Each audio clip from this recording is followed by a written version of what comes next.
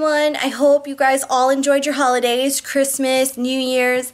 I know it's been a little bit since I posted for 50 Shades Freed. There was, unfortunately, construction going on outside my house, and it was so loud that no room in my house could I set up to read. It was just overbearing. They were working on the concrete. They were like jackhammering it up, and it was so loud. So I apologize, but here I am, and I will be posting this video. So hopefully you guys will be excited, and forgive me for the delay, but I didn't want to read with all that noise in the background, because then it would have just overshadowed what I was reading. But anyway, I really hope you guys had a Merry Christmas and a Happy New Year. I know that I did, and thank you all so much for all your comments, and I love you guys so much. And without further ado, 50 Shades Freed by E.L. James. Chapter 6.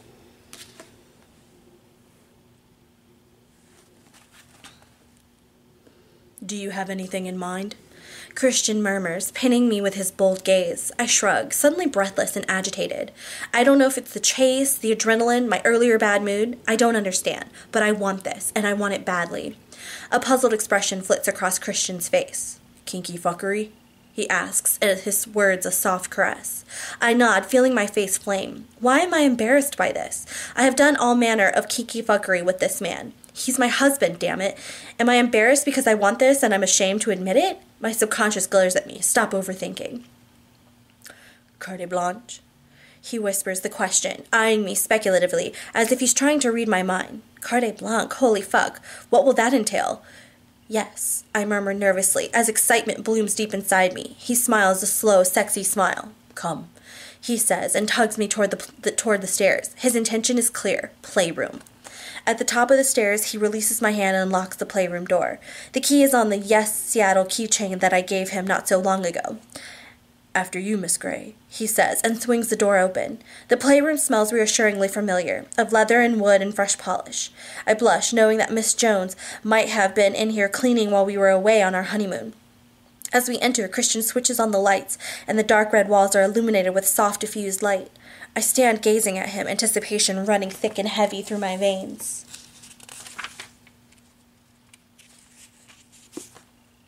What will he do? He locks the door and turns, inclining his head to one side. He regards me thoughtfully and then shakes his head, amused. What do you want, Anastasia? He asks gently. You? My response is breathy. He smirks. You've got me. You've had me since you fell into my office. Surprise me then, Mr. Gray. His mouth twists with repressed humor and carnal promise. As you wish, Miss Gray. He folds his arms and raises one long index finger to his lips while he appraises me. I think we'll start by ridding you of your clothes. He steps forward, grasping the front of my short denim jacket. He opens it and pushes it over my shoulders so it falls to the floor. He clasps the hem of my black camisole. Lift your arms. I obey, and he peels it off over my head. Leaning down, he plants a soft kiss on my lips, his eyes glowing with an alluring mix of lust and love. The camisole joins my jacket on the floor. Here, I whisper, gazing nervously at him as I remove the hair tie from around my wrist and hold it up for him. He stills, and his eyes widen briefly but give nothing away. Finally, he takes the small band. Turn around, he orders. Relieved, I smile to myself and oblige immediately. Looks like we've overcome that little hurdle. He gathers my hair and braids it quickly and efficiently before fastening it with the tie. He tugs the braid, pulling my head back. Good thinking, Miss Gray. He whispers in my ear, then nips my earlobe. Now turn around and take your skirt off. Let it fall to the floor. He releases me and steps back as I turn to face him. Not taking my eyes off his, I unbutton the waistband of my skirt and ease the zipper down. The full skirt fans out and falls to the floor, pulling at my feet. Step out from your skirt, he orders. As I turn toward him, he kneels swiftly down in front of me and grasps my right ankle. Deftly, he unbuckles my sandals one at a time, while I lean forward, balancing myself with one hand on the wall under the pegs that used to hold all the whips, crops, and paddles. The flogger and the riding crop are the only implements that remain. I eye them with curiosity. Will he use those? Having removed my shoes so I'm just in my lacy bra and panties, Christian sits back on his heels, gazing up at me. You're a fine sight, Miss Gray. Suddenly he kneels up, grabs my hips, and pulls me forward, burrowing his nose in the apex of my thighs. And you smell of you and me and sex, he says, inhaling sharply. It's intoxicating. He kisses me through my lace panties while I gasp at his words, my insides liquefying. He's just so naughty. Gathering up my clothes and sandals, he stands in one swift, graceful move like an athlete. Go and stand beside the table, he says calmly, pointing with his chin. Turning, he strides over to the museum chest of wonder. He glances back and smirks at me. Face the wall, he commands. That way you won't know what I'm planning. We aim to please Miss Gray, and you wanted a surprise. I turn away from him, listening acutely, my ears suddenly sensitive to the slightest sound. He's good at this, building my expectations, stoking my desire, making me wait. I hear him put my shoes down, and I think my clothes on the chest, followed by the telltale clatter of his shoes as they drop to the floor, one at a time. Love barefoot Christian. A moment later, I hear him pull open a drawer. Toys. Oh, I love this anticipation. The drawer closes and my breathing spikes. How can the sound of a drawer render me a quivering mess? It makes no sense. The subtle hiss of the sound system coming to life tells me it's going to be a musical interlude. A lone piano starts, muted and soft, and mournful chords fill the room. It's not a tune I know. The piano is joined by an electric guitar. What is this? A man's voice speaks, and I can just make out the words, something about not being frightened of dying. Christian pads leisurely toward me, and his bare feet slapping on the wooden floor. I sense him behind me as a woman starts to sing, wail, sing. Rough, you say, Miss Gray? He breathes in my left ear. You must tell me to stop if it's too much. If you say stop, I will stop immediately. Do you understand? Yes. I need your promise. I inhale sharply. Shit. What is he going to do? I promise, I murmur breathlessly, recalling his words from earlier. I don't want to hurt you, but I'm more than happy to play. Good girl. Leaning down, he plants a kiss on my naked shoulder, then hooks a finger beneath my bra strap and traces a line across my back beneath the strap. I want to moan. How does he make the slightest touch so erotic? Take it off, he whispers in my ear, and hurriedly I oblige and let my bra fall to the floor. His hands skim down my back, and he hooks both of his thumbs into my panties and slides them down my legs. Step, he orders. Once more I do as I'm told, stepping out of my panties. He plants a kiss on my backside and stands. I'm going to blindfold you so that everything will be more intense. He slips an eye mask over my eyes, and my world is plunged into darkness. The woman singing moans incoherently, a haunting, heartfelt melody. Bend down and lie flat on the table. His words are softly spoken. Now. Without hesitation, I bend over the side of the table and rest my torso on the highly polished wood, my face flush against the hard surface. It's cool against my skin, and it smells vaguely of beeswax with a citrus tang. Stretch your arms up and hold on to the edge. Okay. Reaching forward, I clutch the far edge of the table. It's quite wide, so my arms are fully extended. If you let go, I will spank you. Do you understand? Yes. Do you want me to spank you, Anastasia? Everything south of my waist tightens deliciously. I realize I've wanted this since he threatened me during lunch, and neither the car chase nor our subsequent intimate encounter has sated this need. Yes. My voice is a hoarse whisper. Why? Oh, do I have to have a reason? I shrug. Tell me, he coaxes. And from out of nowhere he smacks me hard. Ah! I cry out. Hush now. He gently rubs my behind where he's hit me. Then he leans over me, his hips digging into my backside, plants a kiss between my shoulder blades, and trails kisses across my back. He's taken his shirt off, so his chest hair tickles my back, and his erection presses against me through the rough fabric of his jeans. Open your legs, he orders. I move my legs apart, wider. I groan and spread my legs wider. Good girl, he breathes. He traces his finger down my back, along the crack between my buttocks and over my anus, which shrinks at his touch. We're going to have some fun with this, he whispers. Fuck. His finger continues down over my perineum and slowly slides into me. I see you're very wet, Anastasia. From earlier or from now? I groan and he eases his finger in and out of me, over and over. I push back on his hand, relishing the intrusion. Oh, Anna, I think it's both. I think you'd love being here, like this, mine. I do, oh, I do. He withdraws his finger and smacks me hard once more. Tell me, he whispers, his voice hoarse and urgent. Yes, I do, I whimper. He smacks me hard once more, so I cry out, then sticks 2 fingers inside me. He withdraws them immediately, spreading the moisture up, over, and around my anus. What are you going to do? I ask, breathless. Oh my, is he going to fuck my ass?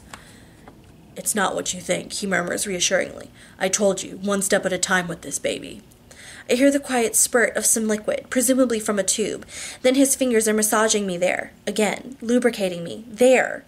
I squirm as my fear collides with my excitement of the unknown. He smacks me once more, lower, so he hits my sex. I groan. It feels so good. Keep still, he says, and don't let go. This is lube. He spreads some more on me. I try not to wiggle beneath him, but my heart is pounding, my pulse haywire, as desire and anxiety pump through me. I've wanted to do this to you for some time now, Anna. I groan, and I feel something cool, metallically cool, run down my spine. I have a small present for you here, Christian whispers. An image from our show and tell springs to mind. Holy crap, a butt plug. Christian runs it down the parting between my buttocks. Oh my. I'm going to push this inside you very slowly. I gasp, anticipation and anxiety charging through me. Will it hurt? No, baby, it's small. Once it's inside you, I'm going to fuck you real hard. I practically convulse. Bending over me, he kisses me once more between my shoulder blades. Ready? He whispers. Ready? Am I ready for this? Yes, I mutter quietly, my mouth dry. He runs another finger down past my ass and perineum and slips it inside me. Fuck, it's his thumb.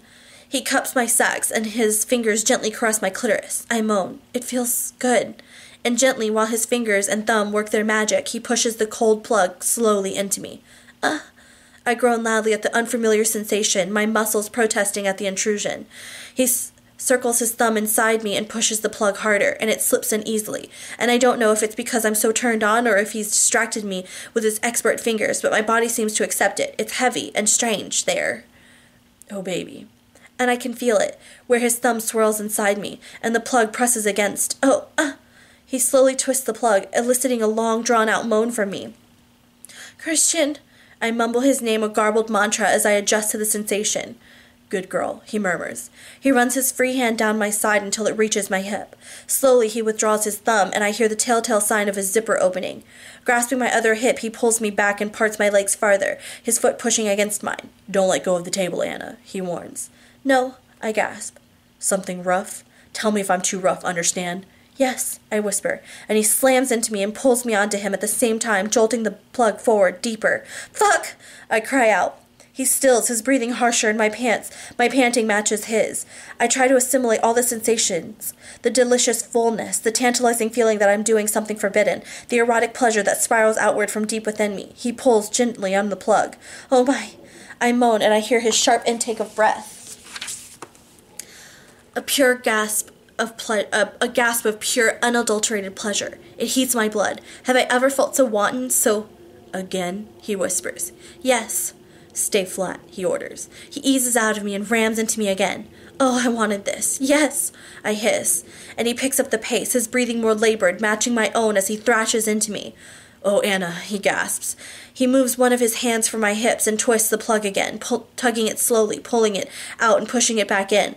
The feeling is indescribable, and I think I'm going to pass out on the table. He never misses a beat as he takes me again and again, moving strong and hard inside me, my insides tightening and quivering. Oh, fuck! I moan. This is going to rip me apart. Yes, baby, he hisses. Please, I beg him, and I don't know what for. To stop, to never stop, to twist the plug again? My insides are tightening around him and the plug. That's right, he breathes, and he slaps me hard on my right buttock, and I come, again and again, falling, spinning, pulsing around and around, and Christian gently pulls the plug out. Fuck! I scream, and Christian grabs my hips and climaxes loudly, holding me still. The woman is still singing. Christian always puts songs on repeat in here. Strange. I'm curled in his arms on his lap, our legs tangled together with my head resting against his chest. We're on the floor of the playroom by the table. Welcome back, he says, peeling the blindfold off me. I blink as my eyes adjust to the muted light. Tipping my chin back, he plants a soft kiss on my lips, his eyes focused on and anxiously searching mine. I reach up to caress his face. He smiles. Well, did I fulfill the brief? He asks, amused. I frown. Brief? You wanted rough, he says gently. I grin because I just can't help it. Yes, I think you did. He raises his eyebrows and grins back at me. I'm very glad to hear it. You look thoroughly well fucked and beautiful at this moment. He caresses my face, his long fingers stroking my cheek. I feel it, I purr. He reaches down and kisses me tenderly, his lips soft and warm and giving against mine. You never disappoint. He leans back to gaze down at me. How do you feel? His voice is soft with concern. Good, I murmur, feeling a flush creep across my face. Thoroughly well fucked. I smile shyly. Why, Miss Gray, you have a dirty, dirty mouth. Christian feigns an offended expression, but I can hear his amusement. That's because I'm married to a dirty, dirty boy, Mr. Gray. He grins a ridiculously stupid grin, and it's infectious. I'm glad you're married to him. He gently takes hold of my braid, lifts it to his lips, and kisses the end with reverence, his eyes glowing with love. Oh my, did I ever have a chance of resisting this man? I reach for his left hand and plant a kiss on his wedding ring, a plain platinum band matching my own. Mine, I whisper. Yours, he responds. He curls his arms around me and presses his nose into my hair.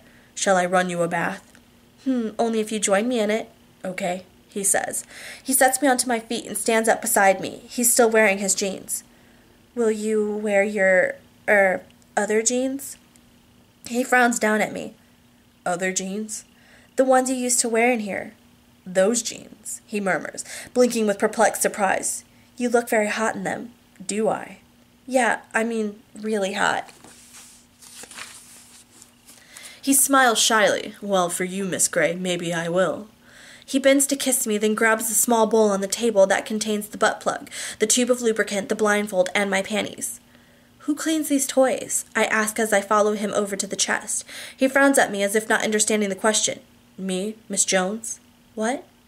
He nods, amused and embarrassed, I think. He switches off the music. Well, your subs used to do it. I finish his sentence. He gives me an apologetic shrug.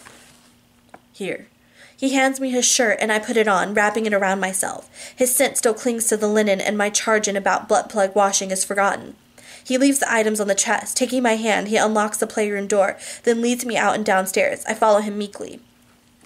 The anxiety, the bad mood, the thrill, fear, and excitement of the car chase have all gone. I'm relaxed, finally sated and calm. As we enter our bathroom, I yawn loudly and stretch, at ease with myself for a change. What is it? Christian asks as he turns on the faucet. I shake my head.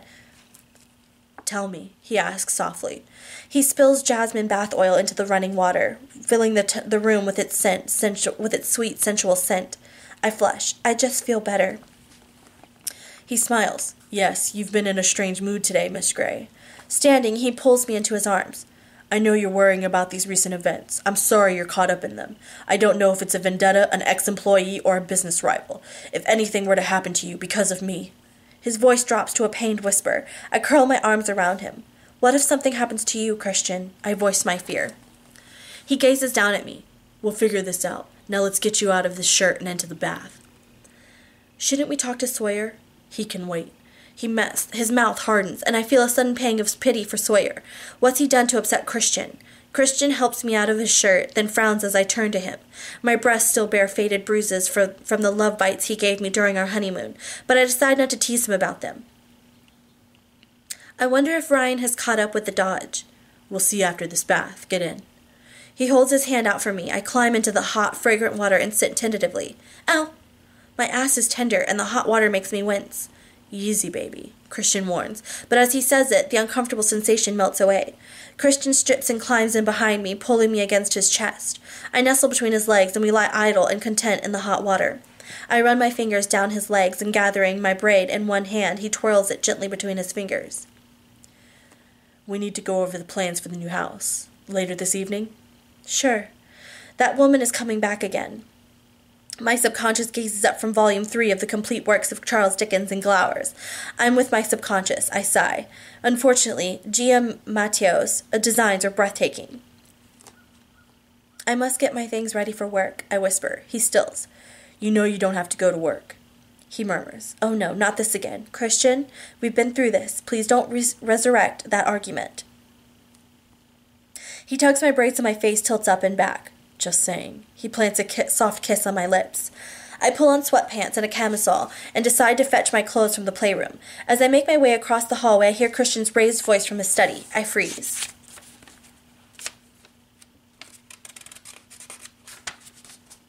Where the fuck were you? Oh shit. He's shouting at Sawyer. Cringing, I dash upstairs to the playroom. I really don't want to hear what he has to say to him. I still find shouty Christian intimidating. Poor Sawyer. At least I get to shout back. I gather up my clothes and Christian shoes, then notice the small porcelain bowl with the butt plug still on top of the museum chest. Well, I suppose I should clean it. I add it to the pile and make my way back downstairs. I glance nervously through the great room, but all is quiet, thank heavens. Taylor will be back tomorrow evening, and Christian is generally calmer when he's around. Taylor is spending some quality time today and tomorrow with his daughter. I wonder idly if I'll ever get to meet her. Miss Jones comes out of the utility room. We startle each other. Miss Gray, I didn't see you there. Oh, I'm Miss Gray now. Hello, Miss Jones. Welcome home and congratulations, she smiles. Please call me Anna. Miss Gray, I wouldn't feel comfortable doing that. Oh, why must everything change just because I have a ring on my finger? Would you like to run through the menus for the week? Oh, would you like to run through the menus for the week? She asks, looking at me expectantly. Menus? This is not a question I have ever anticipated being asked. She smiles. When I first worked for Mr. Gray, every Sunday evening I would run through the menus for the upcoming week with him and list anything he might need from the grocery store. I see. Shall I take those for you? She holds out her hands for my clothes. Oh, actually I haven't finished with these. And they are hiding the bowl with the butt plug in it. I turn crimson. It's a wonder I can look Miss Jones in the eye. She knows what we do. She cleans the room. Geez, it's just weird having no privacy. When you're ready, Miss Jones, I'd be more than happy to run through things with you. Thank you. We are interrupted by an ashen-faced Sawyer. He stalks out of Christian's study and briskly crosses the great room. He gives us both a brief nod, not looking either of us in the eye, and slinks into Taylor's study.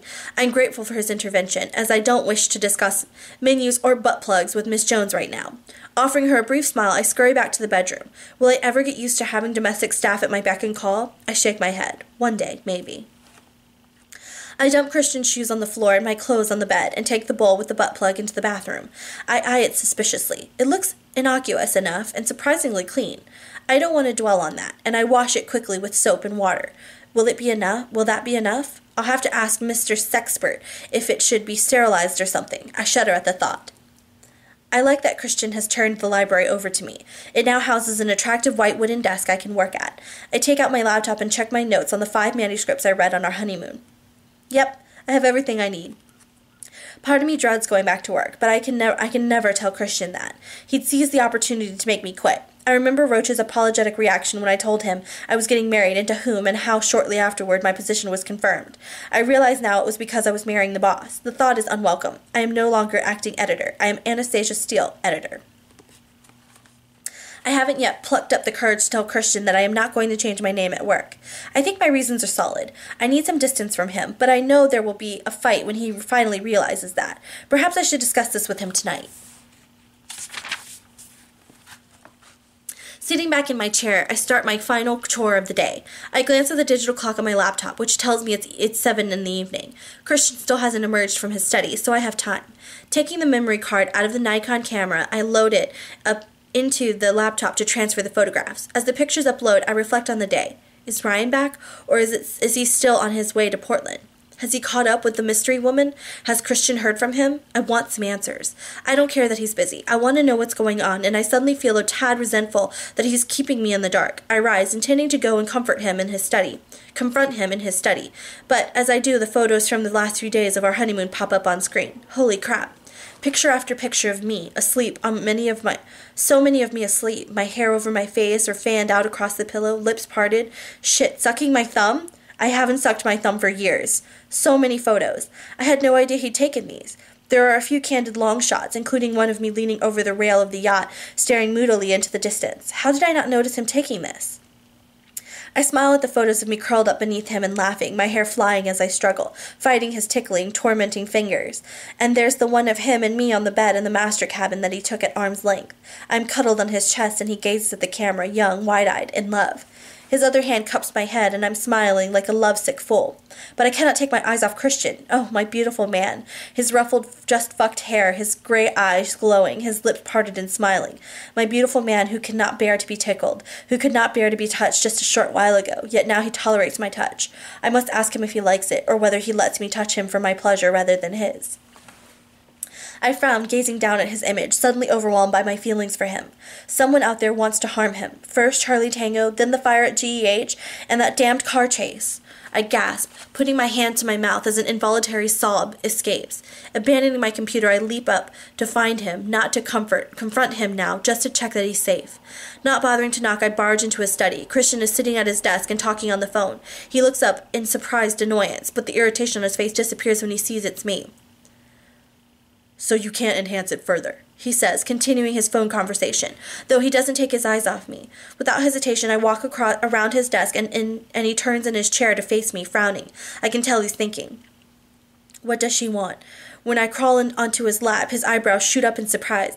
I put my arms around his neck and cuddle into him. Gingerly, he puts his arms around me. Yes, Barney. Could you hold on one moment?"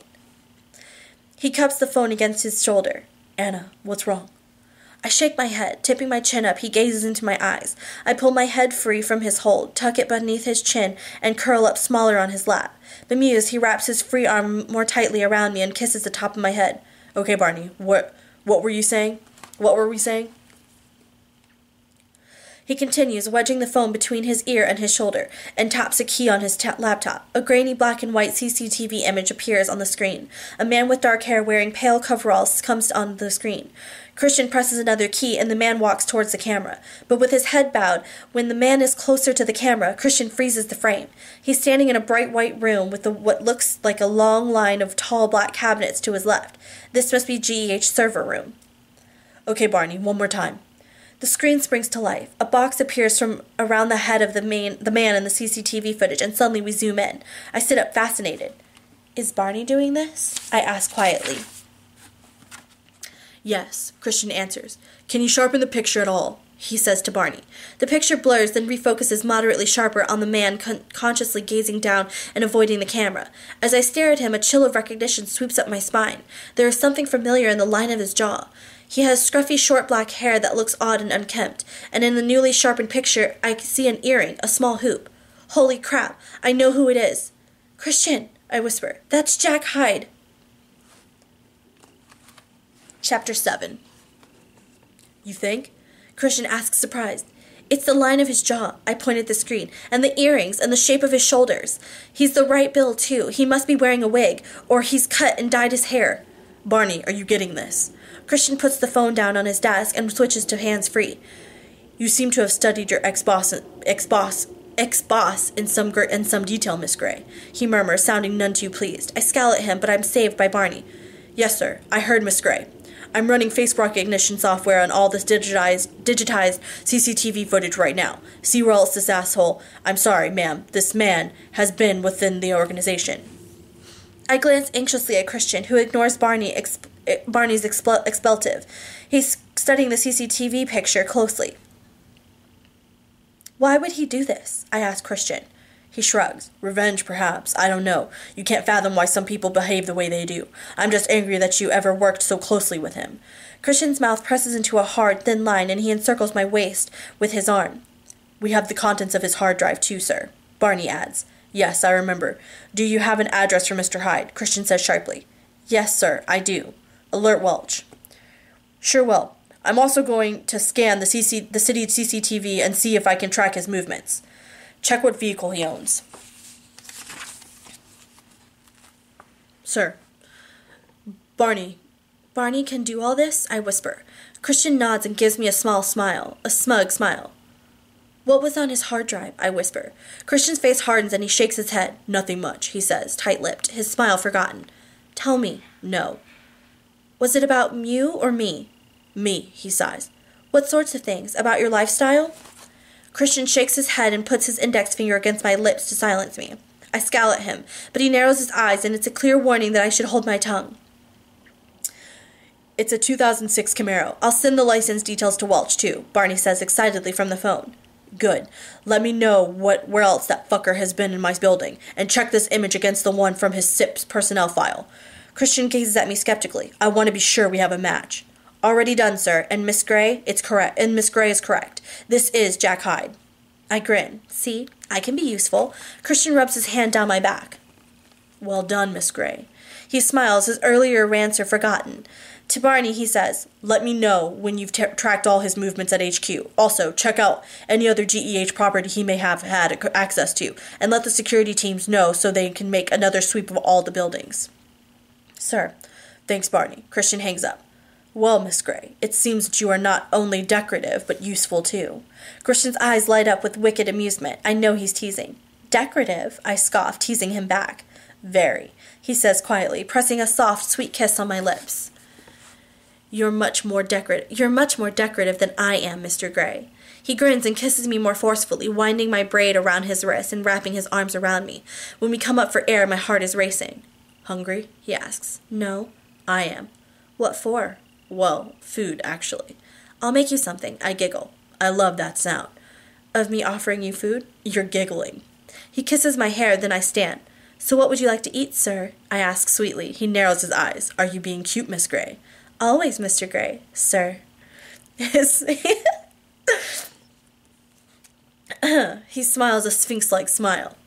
I can still put you over my knee, he murmurs seductively. I know, I grin. Placing my hands on the arms of his office chair, I lean down and kiss him. That's one of the things I love about you, but stow your twitchy palm, you're hungry. He smiles his shy smile, and my heart clenches. Oh, Miss Gray, what am I going to do with you?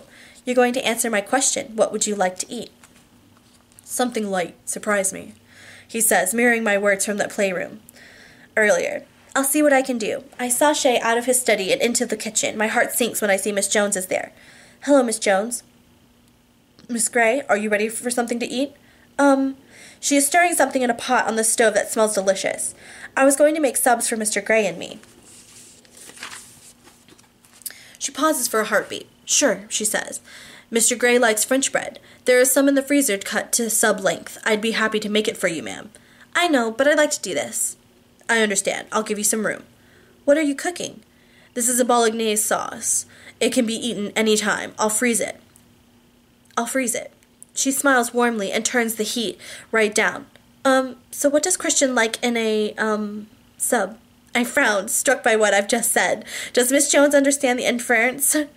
Miss Gray, you could put just about anything in a sandwich, and as long as it's on French bread, he'll eat it. We grin at each other. Okay, thank you. I skip to the freezer and find the French bread cut to size in Ziploc bags. I place 2 of them on a plate, pop them in the microwave, and set it to defrost. Miss Jones has disappeared. I frown as I return to the fridge to search for ingredients. I suppose it will be up to me to set the parameters by which Miss Jones and I will work together.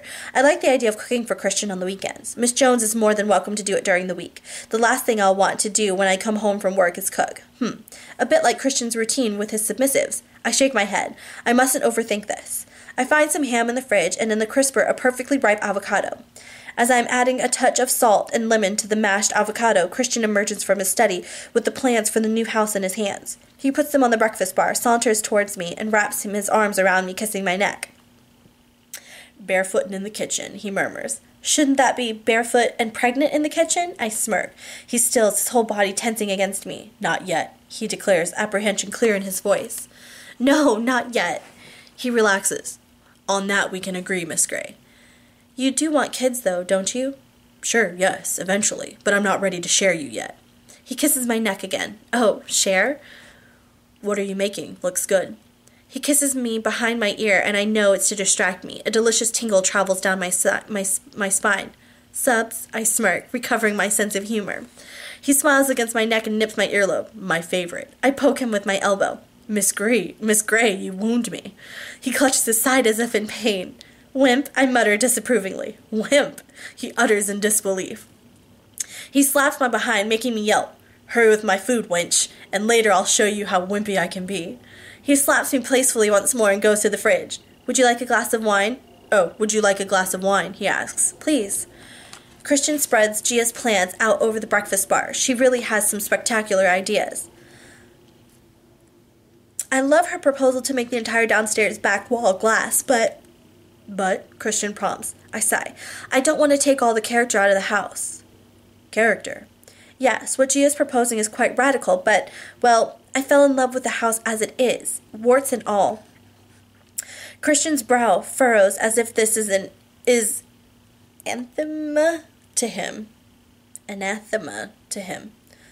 I kind of like the way it is, I whisper. Is this going to make him mad? He regards me steadily. I want this house to be the way you want. Whatever you want, it's yours. I want you to like it too, to be happy in it too. I'll be happy wherever you are. It's that simple, Anna. His gaze holds mine. He's utterly, utterly sincere. I blink at him as my heart expands. Holy cow, he really does love me. Well, I swallow, fighting the small knot of emotion that catches in my throat. I like the glass wall. Maybe we could ask her to incorporate it into the house a little more sympathetically. Christian grins. Sure, whatever you want. What about the plans for upstairs in the basement? I'm cool with those. Good. Okay, I steel myself to ask the million-dollar question. Do you want to put in a playroom? I feel the oh-so-familiar flush creep up my face as I ask. Christian's eyebrows shoot up. Do you? He replies, surprised and amused at once. I shrug. If you want. He regards me for a moment. Let's leave our options open for the moment. After all, this will be a family home. I'm surprised by the stab of disappointment I feel. I guess he's right, although when we are going to have a family, it could be years. Besides, we can improvise. I like improvising, I whisper. He grins. There's something I want to discuss. Christian points to the master bedroom, and we start a detailed discussion on bathrooms and separate walk-in closets. When we finish, it's 9:30 in the evening. Are you going back to work? I ask as Christian rolls up the plans. Not if you don't want me to, he smiles. What would you like to do? We could watch TV. I don't want to read, and I don't want to go to bed yet. Okay. Christian agrees willingly, and I follow him into the TV room. We have sat here 3, maybe 4 times total, and Christian usually reads a book. He's not interested in television at all. I curl up beside him on the couch, tucking my legs beneath me and resting my head against his shoulder. He switches on the flat-screen television with the remote and flicks mindlessly through the channels. Any specific drivel you want to see? You don't like TV much, do you? I mutter sardonically. He shakes his head. Waste of time, but I'll watch something with you.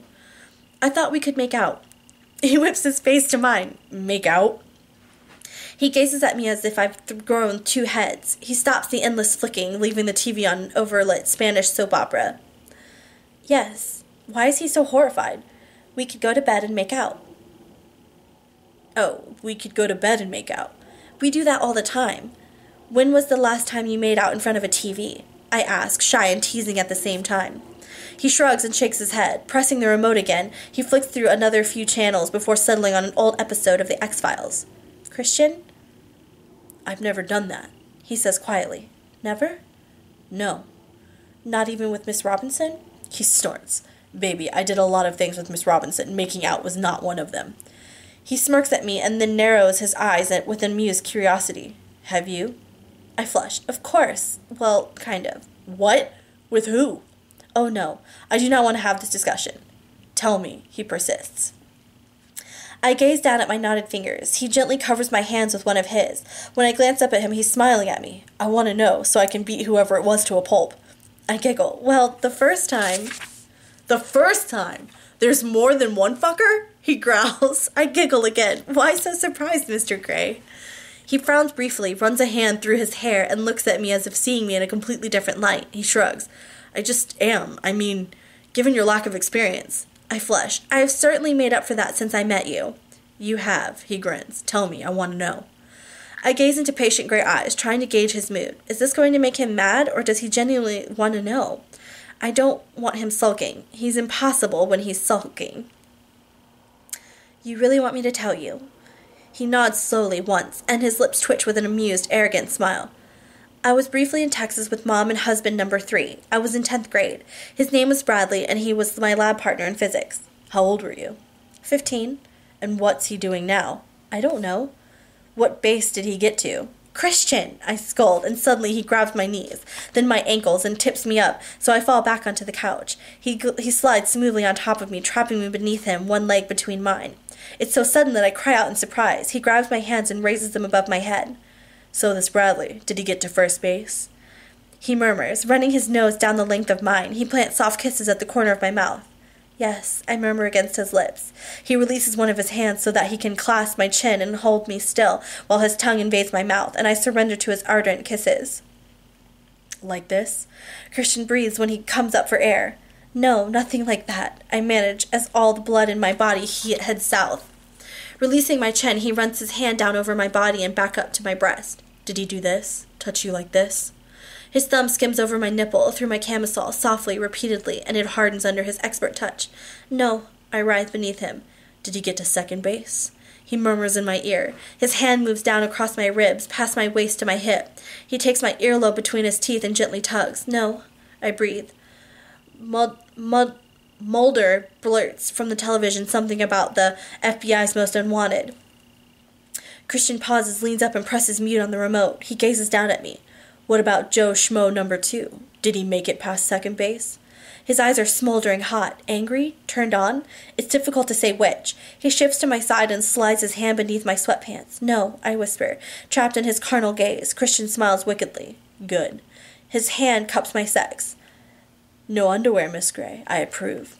He kisses me again as his fingers weave more magic, his thumb skimming over my clitoris, tantalizing me, as he pushes his index finger inside me with exquisite slowness. We're supposed to be making out, I groan. Christian stills. I thought we were. No, no sex. What? No sex. No sex, huh? He withdraws his hand from my sweatpants. Here. He traces my lips with his index finger, and I taste my slick saltiness. He pushes his finger into my mouth, mirroring what he was doing a moment earlier. Then he shifts so he's between my legs, and his erection pushes against me. He thrusts once, twice, and again. I gasp as the material of my sweatpants rubs in just the right way. He pushes once more, grinding into me. This what you want? He murmurs and moves his hips rhythmically, rocking against me. Yes, I moan. His hand moves back to concentrate on my nipple once more, and his teeth scrape along my jaw. Do you know how hot you are, Anna? His voice is hoarse as he rocks harder against me. I open my mouth to articulate a response and fail miserably, groaning loudly. He captures my mouth once more, tugging at my bottom lip with his teeth before plunging his tongue into my mouth again. He releases my other wrist, and my hands travel greedily up his shoulders and into his hair as he kisses me. When I pull on his hair, he groans and raises his eyes to mine. Ugh. Do you like me touching you? I whisper.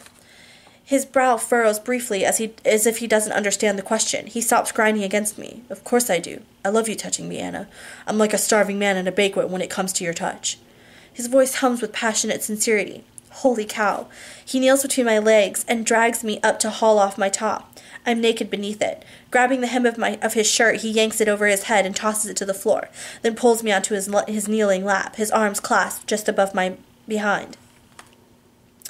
Touch me, he breathes. Oh my. Tentatively, I reach up and brush the tips of my fingers through the smattering of chest hair over his sternum, over his burn scars. He inhales sharply and his pupils dilate, but it's not with fear. It's a sensual response to my touch. He watches me intently as my fingers float delicately over his skin, first to one nipple, then the other. They pucker beneath my caress. Leaning forward, I plant soft kisses on his chest, and my hands move to his shoulders, feeling the hard, sculpted lines of sinew and muscle. Whoa, he's in good shape. I want you, he murmurs, and it's a green light to my libido. My fingers move into his hair, pulling his head back so I can claim his mouth, fire licking hot and high in my belly. He groans and pushes me back onto the couch. He sits up and rips off my sweatpants, undoing his fly at the same time. Home run, he whispers, and swiftly he fills me. I groan, and he stills, grabbing my face between his hands. I love you, Miss Gray. He murmurs, and very slowly, very gently, he makes love to me until I come apart at the seams, calling his name and wrapping myself around him, never wanting to let him go. I lay sprawled on his chest. We're on the floor of the TV room. You know, we completely bypassed third base. My fingers trace the line of his pectoral muscles. He laughs. Next time. He kisses the top of my head. I look up to stare at the television screen, where the end credits for the X-Files play. Christian reaches for the remote and switches the sound back on. You like that show? I ask. When I was a kid. Oh, Christian, as a kid, kickboxing and X-Files and no touching? You? He asks. Before my time. You're so young. Christian smiles fondly. I like making out with you, Miss Gray.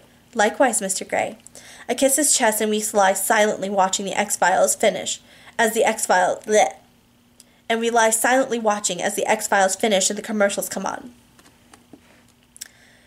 It's been heavenly 3 weeks, car chases and fires and psycho ex-bosses notwithstanding, like being in your own private bubble, I mutter dreamily. Christian hums deep in his throat. I'm not sure I'm ready to share you with the rest of the world yet. Back to reality tomorrow, I murmur, trying to keep the melancholy from my voice. Christian sighs and runs his other hand through his hair. Security will be tight. I put my finger over his lips. I don't want to hear this lecture again. I know. I'll be good. I promise. Which reminds me, I shift, propping myself up on my elbows to see him better. Why were you shouting at Sawyer? He stiffens immediately. Oh shit. Because we were followed. That wasn't Sawyer's fault. He gazes at me levelly. They should never have let you get so far in front. They know that. I blush guiltily and resume my position, resting on his chest. It was my fault. I wanted to get away from them. That wasn't enough. Christian says suddenly curt. This is not up for discussion, Anastasia. It's a fact, and they won't let it happen again.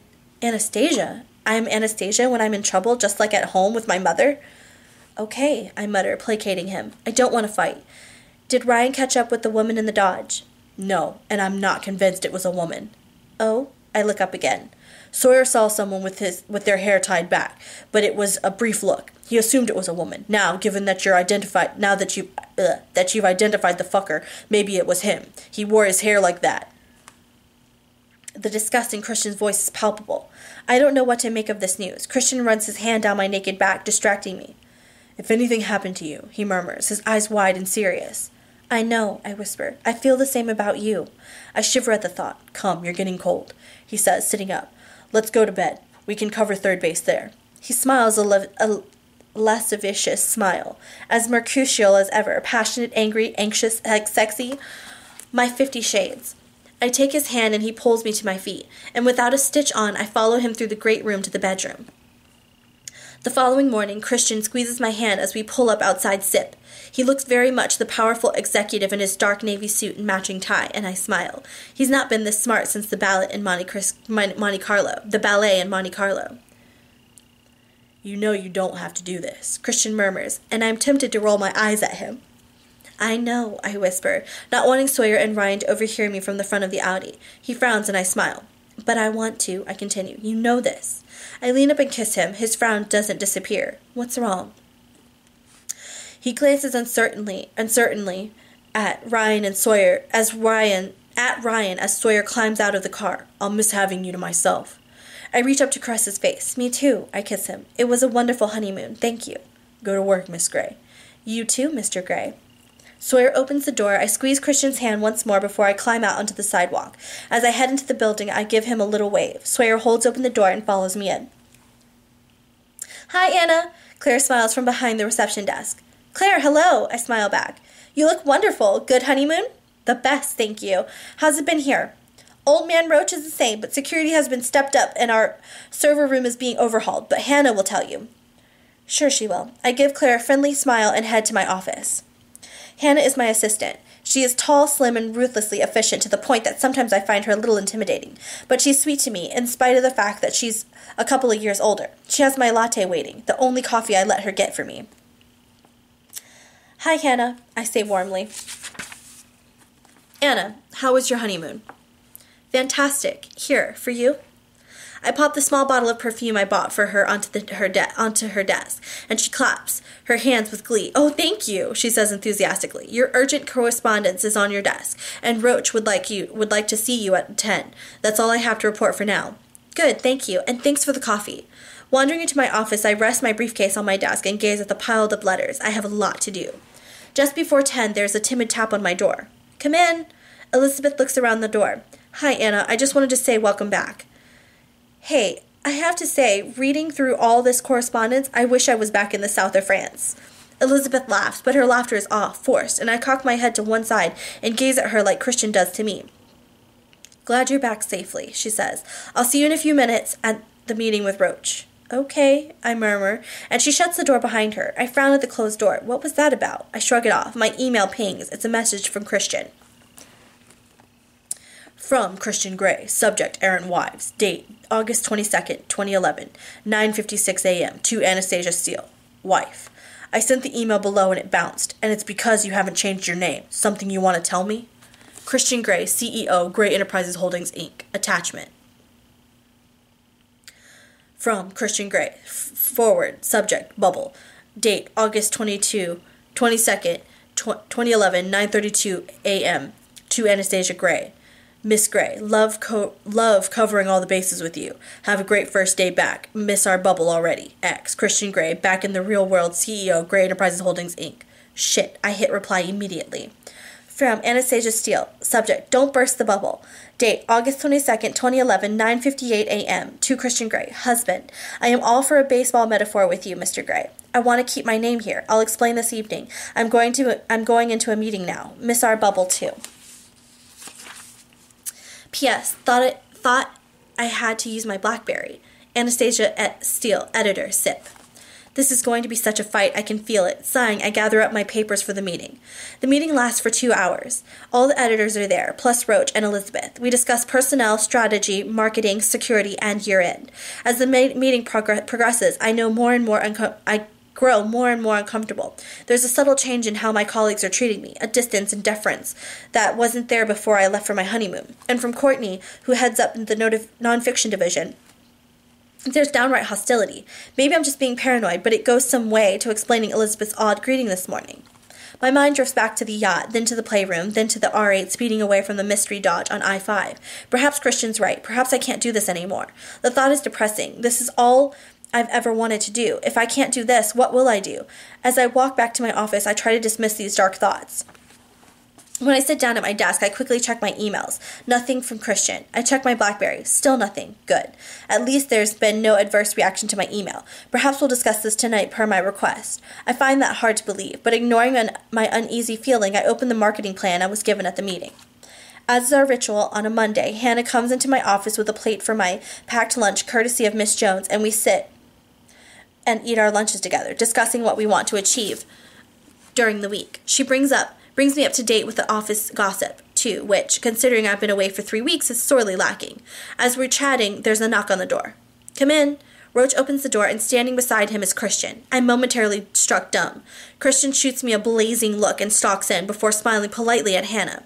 Hello, you must be Hannah. I'm Christian Grey, he says. Hannah scrambles to her feet and holds out her hand.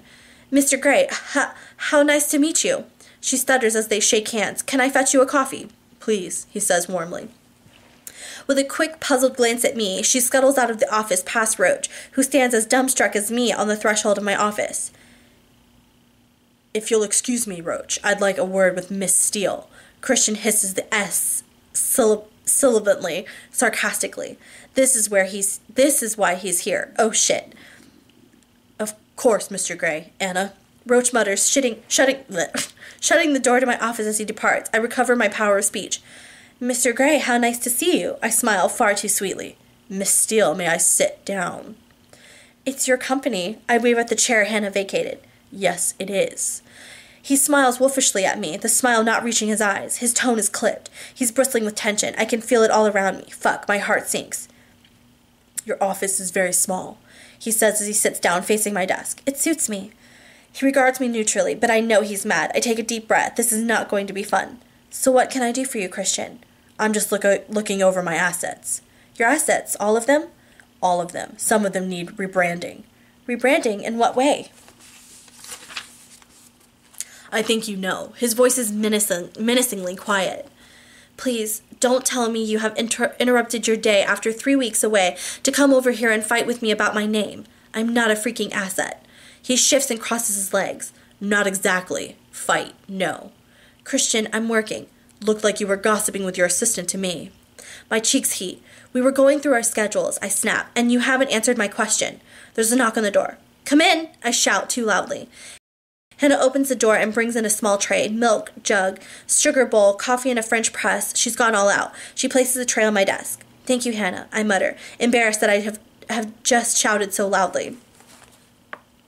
Do you need anything else, Mr. Grey? She asks, all breathless. I want to roll my eyes at her. No, thank you, that's all. He smiles his dazzling, panty-dropping smile at her. She flushes and exits simpering. Christian turns his attention to me now. Back to me. Now, Miss Steele, where were we? You were rudely interrupting my work-day to fight with me about my name. Christian blinks once, surprised, I think, by the vehemence in my voice. Deftly, he picks at an invisible piece of lint on his knee with long, skilled fingers. It's distracting. He's doing it on purpose. I narrow my eyes at him. I like to make the odd impromptu visit. It keeps management on their toes. Wives in their place, you know? He shrugs, his mouth set in an arrogant line. Wives in their place? I had no idea you could spare the time, I snap. His eyes frost. Why don't you want to change your name here? He asks, his voice deathly quiet. Christian, do we have to discuss this now? I'm here, I don't see why not. I have a ton of work to do, having been away for the last 3 weeks. His eyes are cool and assessing, distant even. I marvel that he can appear so cold after last night, after the last 3 weeks. Shit, he must be mad, really mad. When will he learn not to overreact? Are you ashamed of me? He asks, his voice deceptively soft. No, Christian, of course not, I scowl. This is about me, not you. Geez, he's exasperating sometimes. Silly, overbearing megalomaniac. How is that not about me? He cocks his head to one side, genuinely perplexed, some of his detachment slipping as he stares at me with wide eyes, and I realize that he's hurt. Holy fuck, I've hurt his feelings. Oh no, he's the last person I want to hurt. I have to make him see my logic. I have to explain my reasoning for my decision. Christian, when I took this job, I'd only just met you, I say patiently, struggling to find the right words. I didn't know you were going to buy the company. What can I say about that event in our brief history? His deranged reasons for doing so, his control freakery, his stalker tendencies gone mad, given completely free rein because he is so wealthy. I know he wants to keep me safe, but it's his ownership of SIP that is the fundamental problem here. If he'd never interfered, I could continue as normal and not have to face the disgruntled and whispered recriminations of my colleagues. I put my head in my hands just to break eye contact with him. Why is it so important to you? I ask, desperately trying to hold on to my fraying temper. I look up at his impassive stare, his eyes luminous, giving nothing away, his earlier hurt now hidden. But even as I ask the question, deep down I know the answer before he says it. I want everyone to know that you're mine. I am yours. Look. I hold up my left hand, showing my wedding and engagement rings. It's not enough. Not enough that I married you? My voice is barely a whisper. He blinks, registering the horror on my face. Where can I go from here? What else can I do? That's not what I mean, he snaps and runs a hand through his overlong hair so that it flops onto his forehead. What do you mean? He swallows. I want your world to begin and end with me, he says, his expression raw.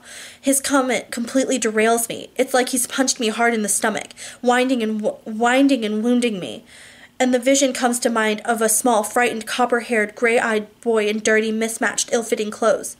It does, I say without guile, because it's the truth. I'm just trying to establish a career, and I don't want to trade on your name. I have to do something, Christian. I can't stay imprisoned at a Scala or the new house with nothing to do. I'll go crazy. I'll suffocate. I've always worked, and I enjoy this. This is my dream job. It's all I've ever wanted.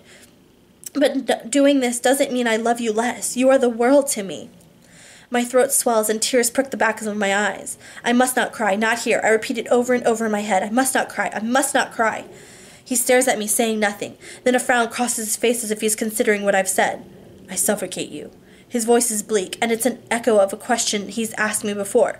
No, yes, no. This is such an exasperating conversation, not one that I want to have now, here. I close my eyes and rub my forehead, trying to fathom how we got to this. Look, we were talking about my name. I want to keep my name here because I want to put some distance between you and me. But only here, that's all. You know everyone thinks I got the job because of you. When the reality is... I stop when his eyes widen. Oh no, it is because of him. Do you want to know why you got the job, Anastasia? Anastasia? Shit. What do you mean? He shifts in his chair as if steeling himself. Do I want to know? The management here gave you Hyde's job to babysit. They didn't want the expense of hiring a senior executive when the company was mid-sale. They had no idea what the new owner would do with it once it passed into his ownership, and wisely, they didn't want an expensive redundancy. So, they gave you Hyde's job to caretake until the new owner. He pauses, and his lips twitch in an ironic smile. Namely, me took over. Holy crap. What are you saying? So it was because of him? Fuck, I'm horrified. He smiles and shakes his head at my alarm. Relax. You've more than risen to the challenge. You've done very well. There's the teeniest hint of pride in his voice, and it's almost my undoing. Oh, I murmur incoherently, reeling from this news. I sit right back in my chair, open-mouthed, staring at him. He shifts again. I don't want to suffocate you, Anna. I don't want to put you in a gilded cage. Well, he pauses, his face darkening. Well, the rational part of me doesn't. He strokes his chin thoughtfully as his mind concocts some plan. Oh, where is he going with this? Christian looks up suddenly, as if he's had a eureka moment. So one of the reasons I'm here, apart from dealing with my errant wife, he says, narrowing his eyes, is to discuss what I'm going to do with this company. Errant wife? I am not an errant, and I'm not an asset. I scowl at Christian again, and the threat of tears subsides. So what are your plans? I inclined my head to one side, mirroring him, and I can't help my sarcastic tone. His lips twitched with the hint of a smile. Whoa, change of mood again. How can I ever keep up with the Mr. Mercutio? I'm changing the name of the company to Gray Publishing. Holy shit. And in a year's time, it will be yours. Oh, and in a year's time, it will be yours. My mouth drops open once more, wider this time. This is my wedding present to you. I shut my mouth and open it, trying to articulate something, but there's nothing there. My mind is blank. So do I need to change the name to Steel Publishing? He's serious. Holy fuck. Christian, I whisper when my brain finally reconnects with my mouth. You gave me a watch. I can't run a business. He tilts his head to one side and gives me a censorious frown. I ran my own business from the age of 21. But you, control freak and whiz kid extraordinaire. Geez, Christian, you majored in economics at Harvard before you dropped out. At least you have some idea. I sold paint and cable ties for 3 years on a part-time basis, for heaven's sake. I've seen so little of the world, and I know next to nothing. My voice rises, growing louder and higher as I complete my tirade. You're also the most well-read person I know, he counters earnestly. You have a good book. You love a good book. You couldn't leave your job while we were on our honeymoon. You read how many manuscripts? 4? 5, I whisper. And you wrote full reports on all of them. You're a very bright woman, Anastasia. I'm sure you'll manage. Are you crazy? Crazy for you, he whispers. And I snort because it's the only expression I can manage. He narrows his eyes. You'll be a laughingstock, buying a company for the little woman who has only had a full-time job for a few months of her adult life. Do you think I give a fuck what people think? Besides, you won't be on your own. I gape at him. He really has lost his marbles this time. Christian, I put my head in my hands. My emotions have been through a ringer. Is he crazy? And from somewhere dark and deep inside, I have this sudden, inappropriate need to laugh. When I look up at him again, his eyes widen. Something amusing you, Miss Steele? Yes, you. His eyes widen further, shocked but also amused. Laughing at your husband? That will never do. And you're biting your lip. His eyes darken in that way. Oh no, I know that look. Sultry, seductive, salacious. No, not here. Don't even think about it, I warn, alarm clear in my voice. Think about what, Anastasia? I know that look. We're at work. He leans forward, his eyes glued to mine, molten gray and hungry. Holy shit, I swallow instinctively. We're in a small, reasonably soundproofed office with a lockable door, he whispers. Gross moral turpitude. I enunciate each word carefully. Not with your husband. With my boss's boss, I hiss. You're my wife. Christian, no, I mean it. You can fuck me 7 shades of Sunday this evening, but not now. Not here. He blinks and narrows his eyes once more, then unexpectedly he laughs. 7 shades of Sunday? He arches an eyebrow, intrigued. I may hold you to that, Miss Steele. Oh, stop with the Miss Steele, I snap and thump the desk, startling us both. For heaven's sake, Christian, if it means so much to you, I'll change my name. His mouth pops open as he inhales sharply, and then he grins, a radiant, all teeth showing, joyous grin. Wow. Good. He claps his hands, and all of a sudden he stands. What now? Mission accomplished. Now I have work to do, if you'll excuse me, Miss Gray. God, this man is so maddening. But what, Miss Gray? I sag. Just go. I intend to. I'll see you this evening. I'm looking forward to 7 Shades of Sunday. I scowl. Oh, and I have a stack of business-related social engagements coming up, and I'd like you to accompany me. I gape at him. Will you just go? I'll have Andrea call Hannah to put the dates in your calendar. There are some people you need to meet. You should get Hannah to handle your schedule from now on. Okay, I mumble, completely bemused, bewildered, and shell-shocked. He leans over my desk. What now? I'm caught in his hypnotic gaze. Love doing business with you, Miss Gray. He leans in closer as I sit paralyzed, and he plants a soft, tender kiss on my lips. Laters, baby, he murmurs. He stands abruptly, winks at me, and leaves. I lay my head on my desk, feeling like I've been run over by a freight train. The freight train that is my beloved husband. He has to be the most frustrating, annoying, contrary man on the planet. I sit up and frantically rub my eyes. What if I had just agreed to? Okay, Anna Gray, running Gray Publishing. The man is insane. There's a knock on the door, and Hannah pokes her head around. You okay? She asks. I just stare at her. She frowns. I know you don't like me doing this, but can I make you some tea? I nod. Twinings English breakfast, weak and black? I nod. Coming right up, Anna. I stare blankly at my computer screen, still in shock. How can I make him understand? Email. From Anastasia Steele. Subject, not an asset! Exclamation mark. Date, June 22nd, 2011, 2:23 p.m. To Christian Grey. Mr. Grey, next time you come and see me, make an appointment so I can at least have some prior warning of your adolescent overbearing megalomania. Yours, Anastasia Gray. Please note name. Editor, SIP. From Christian Grey. Subject, 7 Shades of Sunday. Date, August 22nd, 2011, 2:34 p.m. To Anastasia Steele. My dear Miss Gray, emphasis on my. What can I say in my defense? I was in the neighborhood, and no, you are not an asset. You are my beloved wife. As ever, you make my day. Christian Grey, CEO and overbearing megalomaniac, Grey Enterprises Holdings, Inc. He's trying to be funny, but I am not in a mood to laugh. I take a deep breath and go back to my correspondence. Christian is quiet when I climb into the car that evening. Hi, I murmur. Hi, he responds warily, as he should. Disrupt anyone else's work today? I ask sweetly. I ask too sweetly. A ghost of a smile crosses his face. Only Flynn's. Oh. Next time you go to see him, I'll give you a list of topics I want covered, I hiss. You seem out of sorts, Miss Gray. I glare steadily at the backs of Ryan's and Sawyer's heads in front of me. Christian shifts beside me. Hey, he says softly and reaches for my hand. All afternoon, when I should have been concentrating on work, I was trying to figure out what to say to him. But I became angrier and angrier with each passing hour. I've had enough of his cavalier, petulant, and frankly childish behavior. I snatch my hand out of his in a cavalier, petulant, and childish manner. You're mad at me, he whispers. Yes, I hiss. Folding my arms protectively across my body, I gaze out my window.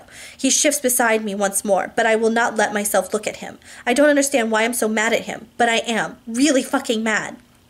As soon as we pull up to outside Escala, I break protocol and leap out of the car with my briefcase. I stomp into the building, not checking to see who is following. Ryan scuttles into the foyer behind me and dashes to the elevator to press the call button. What? I snap when I'm alongside him. His cheeks redden. Apologies, ma'am, he mutters. Christian comes and stands beside me to wait for the elevator, and Ryan retreats.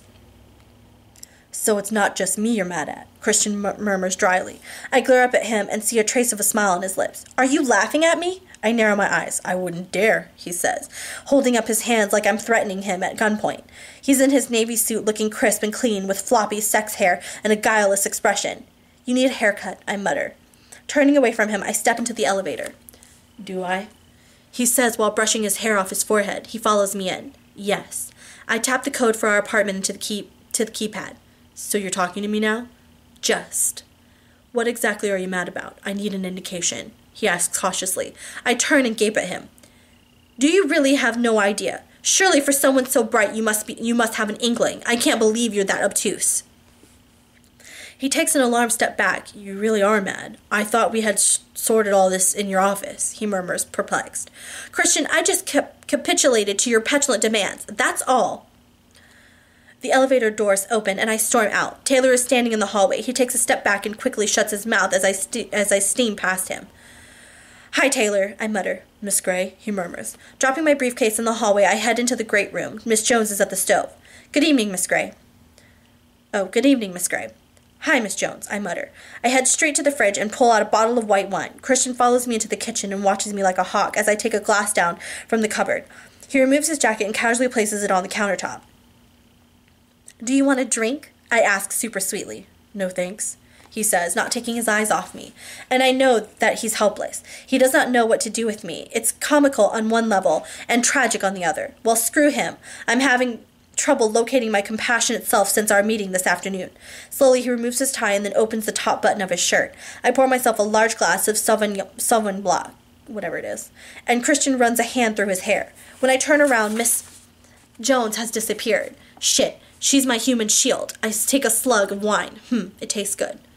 Stop this, Christian whispers. He takes the 2 steps between us so he's standing in front of me. Gently he tucks my hair behind my ear and caresses my earlobe with his fingertips, sending a shiver through me. Is this what I've missed all day? His touch? I shake my head, causing him to release my ear and gaze up at him. Talk to me, he murmurs. What's the point? You don't listen to me. Yes, I do. You're one of the few people I do listen to. I take another swig of wine. Is this about your name? Yes and no. It's about how you dealt with the fact that I disagreed with you. I glare up at him, expecting him to be angered. His brows furrows. Anna, you know I have issues. It's hard for me to let go where you're concerned. You know that. But I'm not a child, and I'm not an asset. I know, he sighs. Then stop treating me as though I am, I whisper, imploring him. He brushes the backs of his fingers down my cheek and runs the tip of his thumb across my bottom lip. Don't be mad. You're so precious to me, like a priceless asset, like a child, he whispers, a somber, reverent expression on his face. His words distract me. Like a child? Precious like a child? A child would be precious to him? I'm neither of those things, Christian. I'm your wife. If you were hurt that I wasn't going to take your name, you should have said. Hurt? He frowns deeply, and I know that he's exploring the possibility in his mind. He straightens suddenly, still frowning, and glances quickly at his wristwatch. The architect will be here in just under an hour. We should eat. Oh no. I groan inwardly. He hasn't answered me, and now I have to deal with Gia Mateo. My shitty day just got shittier. I scowl at Christian. This discussion isn't finished, I mutter. What else is there to discuss? You could sell the company. Christian snorts. Sell it? Yes. You think I'd find a buyer in today's market? How much did it cost you? It was relatively cheap. His tone is guarded. So if it folds... He smirks. We'll survive, but I won't let it fold, Anastasia. Not while you're there. And if I leave? And do what? I don't know. Something else? You've already said this is your dream job, and forgive me if I'm wrong, but I promised before God, Reverend Walsh, and a congregation of our nearest and dearest to cherish you, uphold your hopes and dreams, and keep you safe at my side. Quoting your wedding vows to me is not playing fair. I've never promised to play fair where you're concerned. Besides, he adds, you've wielded your vows at me like a weapon before. I scowl. This is true. Anastasia, if you're still angry with me, take it out on me in bed later. His voice is suddenly low and full of sensual longing, his eyes heated. What? Bed? How? He smiles indulgently down at my expression. Is he expecting me to tie him up? Holy crap. 7 shades of Sunday, he whispers, looking forward to it. Whoa. Gail! He shouts abruptly, and 4 seconds later Miss Jones appears. Where was she? Taylor's office? Listening? Oh no. Mr. Gray? We'd like to eat now, please. Very good, sir. Christian doesn't take his eyes off me. He watches me vigilantly, as if I'm some exotic creature about to bolt. I take a sip of my wine. I think I'll join you in a glass. I think I'll join you in a glass, he says, sighing, and runs a hand through his hair again. You're not going to finish? No. I gaze down at my barely touched plate of fettuccine to avoid Christian's darkening expression. Before he can say anything, I stand and clear our plates from the dining table. Gia will be with us shortly, I mutter. Christian's mouth twists in an unhappy scowl, but he says nothing. I'll take those, Miss Gray, says Miss Jones as I walk into the kitchen. Thank you. You didn't like it? She asks, concerned. It was fine. I'm just not hungry. Giving me a small, sympathetic smile, she turns to clear my plate and put everything in the dishwasher. I'm going to make a couple of calls, Christian announces, giving me an assessing look before he disappears into a study. I let out a sigh of relief and head to our bedroom. Dinner was awkward. I'm still mad at Christian, and he doesn't seem to think he's done anything wrong. Has he? My subconscious cocks an eyebrow at me and gazes benignly over her half-moon glasses. Yes, he has. He's made it even more awkward for me at work. He didn't wait to discuss this issue with me when we were in the relative privacy of our own home. How would he feel if I came barging into his office, laying down the law? And to cap it all, he wants to give me SIP? How the hell could I run a company? I know next to nothing about business. I gaze out at the Seattle skyline bathed in the pearly pink light of dusk, and as usual, he wants to solve our differences in the bedroom, foyer, playroom, TV room, kitchen, countertop. Stop! It always comes back to sex with him. Sex is his coping mechanism. I wander into the bathroom and scowl at my reflection in the mirror. Coming back to the real world is hard. We managed to stake over all our differences while we were in our bubble because we were so wrapped up in each other. But now, briefly, I'm dragged back to my wedding, remembering my concerns that day, marrying in haste. No, I mustn't think like this. I knew he was 50 Shades when I married him. I just have to hang in there and try to talk through this with him. I squint at myself in the mirror. I look pale, and now I have that woman to deal with. I'm wearing my gray pencil skirt and a sleeveless blouse. Right, my inner goddess gets out her harlot red nail polish. I undo 2 buttons, exposing a little cleavage. I wash my face and carefully redo my makeup, applying more mascara than usual and putting extra gloss on my lips. Bending down, I brush my hair vigorously from root to tip. When I stand, my hair is a chestnut haze around around me that tumbles to my breasts. I tuck it artfully behind my ears and go in search of my pumps rather than my flats. When I reemerge into the great room, Christian has the house plans spread out on the dining table. He has music playing through the sound system. It stops me in my tracks. "Miss Gray?" he says warmly, then looks quizzically at me. "What's this?" I ask. The music is stunning. "Ferre's Requiem. You look different," he says, distracted. "Oh, I've not heard it before." "It's very calming, relaxing," he says, and raises an eyebrow. "Have you done something to your hair?" "Brushed it," I mutter. I'm transported by the haunting voices. Abandoning the plans on the table, he walks toward me, a slow saunter in time to the music. "Dance with me," he murmurs. "To this? It's a requiem," I squeak, shocked. "Yes." He pulls me into his arms and holds me, burrowing his nose in my hair and swaying gently from side to side. He smells his heavenly self. Oh, I've missed him. I wrap my arms around him and fight the urge to cry. "Why are you so infuriating?" "I hate fighting with you," he whispers. "Well, stop being such an arse." He chuckles, and the captivating sound reverberates through his chest. He tightens his hold on me. "Arse?" "Ass." "I prefer arse." "You should. It suits you." He laughs once more and kisses the top of my head. "A requiem?" I murmur, a little shocked that we are dancing to it. He shrugs. "It's just a lovely piece of music, Anna." Taylor coughs discreetly at the entranceway, and Christian releases me. "Miss Mateo is here," he says. Oh, joy. "Show her in," Christian says. He reaches over and clasps my hand as Miss Gia Mateo enters the room. Okay, that was the end of Chapter 7. We will pick up on Chapter 8 in the next video. I hope you guys are enjoying it. I'm going to go ahead and make sure that I post this immediately today because I know it's long overdue. But again, I hope you enjoyed your holidays. And sorry about the construction that I had. That was it was overwhelming. But that's it for now. Until next time, guys. Reading by Ree. Bye.